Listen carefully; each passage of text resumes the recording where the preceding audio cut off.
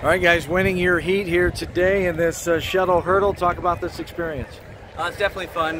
New group of guys here. Obviously, we were down here last year in the teens and had a goal of trying to make the finals this year, so we'll see if we can make that happen. You're right on the verge of making your goal. Need a little help here in this last heat and see what happens, but talk about your mindset coming into this.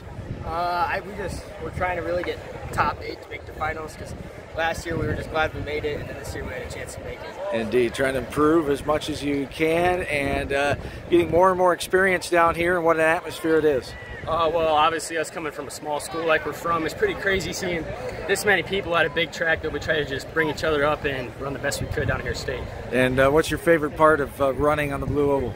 You know, for me it's got to be the hurdles. I love going over the hurdles. It's just kind of been my favorite thing since I was a freshman. I got on that team, and we didn't make it where we wanted. Our sophomore year we made it here, and then this year, obviously, like Tate said, we're trying to make it to the finals. So. Indeed. All right, congrats, guys. Best of luck.